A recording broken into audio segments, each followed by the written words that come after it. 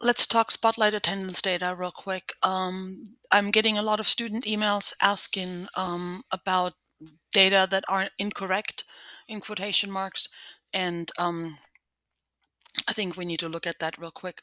The official data looks entirely and only at the student ID number. So if the student puts their student ID number wrong, they're not going to be recorded. If the student puts the ID number correctly, they're going to be recorded. They will be recorded for the course that they signed up for, not for any others.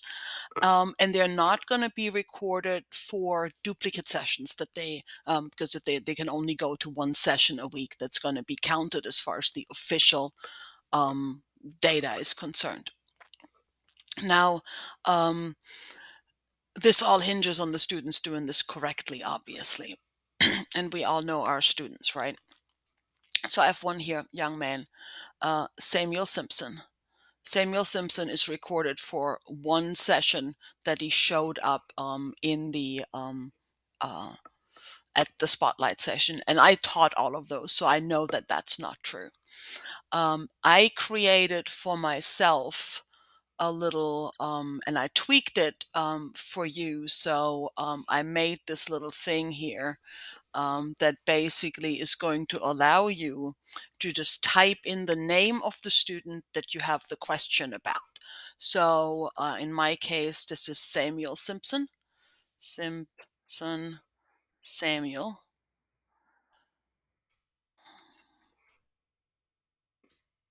Now, this doesn't show up anything either, but I do know that Samuel put his name in as Sam.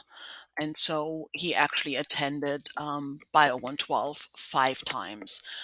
Now, if I'm pretty sure that he attended, if I want to look, what I'm doing here is I'm giving you with this file that I'm sending you in this same email. I'm giving you the raw attendance data.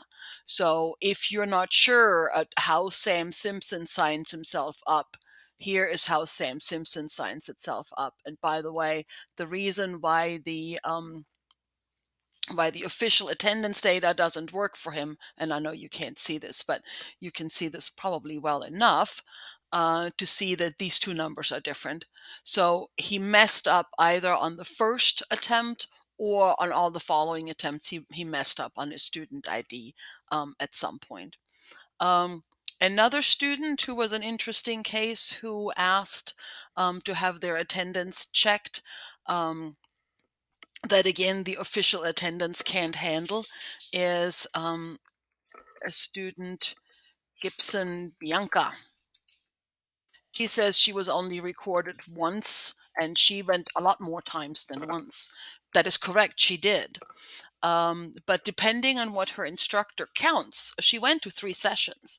Went to a Bio 112, a Bio 137, and a Bio 139. I don't remember what course she is, but she didn't do 3 of the same.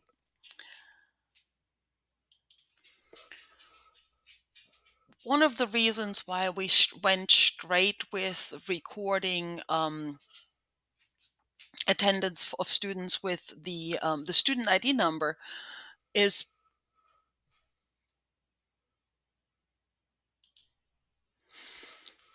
because of double and triple names, right? Somebody, Garcia Sanchez Dorismar, who knows what she's going to sign herself up in. But this student emailed me and said, hey, I attended a bunch of sessions and I didn't get any credit for any of them. And so I go in there and I'll look in my data to check Garcia, and it shows up, but it shows up over here. So they did sign up, but they never showed. So they signed up for a session, but they didn't show up.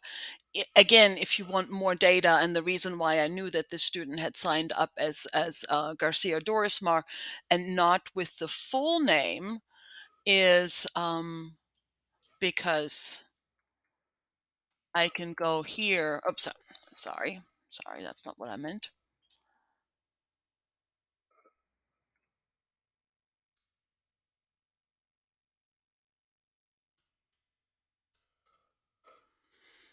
And I see where the student signed up as Garcia Dorismar. And it was a no-show. And the student believes that this is their student ID. The system 1977313, the system appears to believe that their ID is something completely different. Student ID 283646. So who knows where the downfall is on that end? But you can look up with the thing I'm getting ready to send you. You can look up your own data, and it'll find everything that somebody attended for biology, and it'll tell you the ones they attended outright. So you have to add these numbers up, right? So well, it depends, right?